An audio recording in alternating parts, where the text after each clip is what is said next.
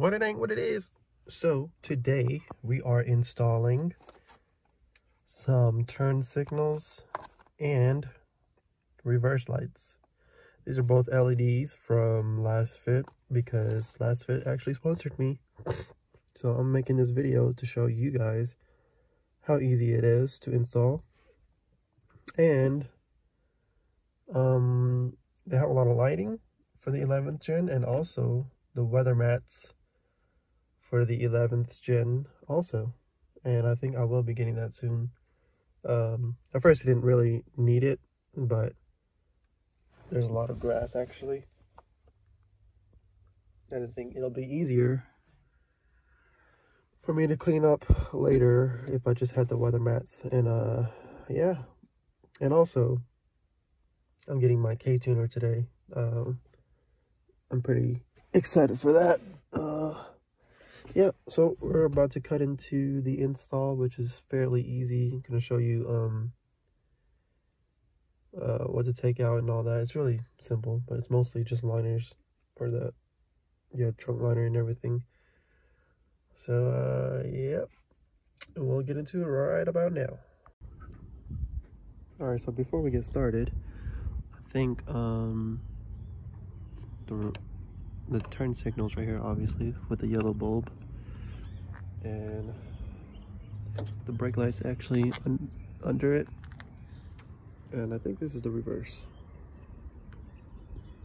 But we have a lot of panel or plastic things to take out, like these, and I have a plastic trim remover to use for all these, so I'll just pop it out like that.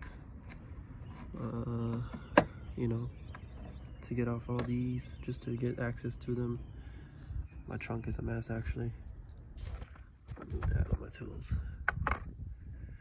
So we're gonna do all that and come back to the video, and yeah.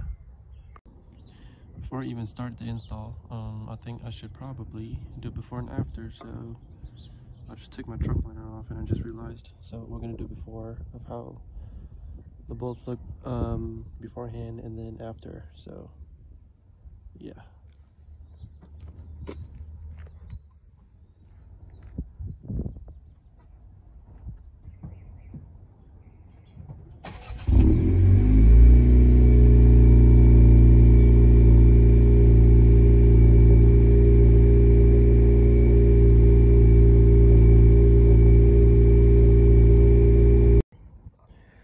This took longer than expected. I didn't have pliers, and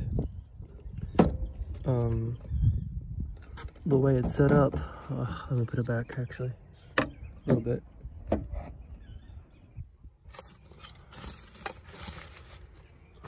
Okay, so I didn't have pliers to pry that part out, but there was a plastic cover here. I did not know. So I took that off. There's two Phillips screws here, or you can use a 5/16 because for some reason it wasn't coming out, so I'll use a 5/16 to get it off. So on the inside, as you can see, these two, 1, 2, and you gotta pry them, or like use pliers, squeeze them, and then pull them out. This one at the end, that's just to line up the end of the taillight. You don't really need to do anything. It's mostly this one to get it out, and then I pulled that out.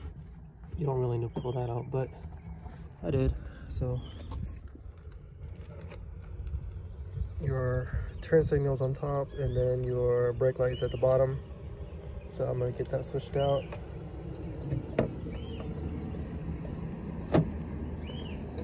And then we're gonna do a before and after, and you do the same thing on the other side. I really wish I didn't have to take that much time in, doing this, but I didn't have pliers, so I had to go get some pliers.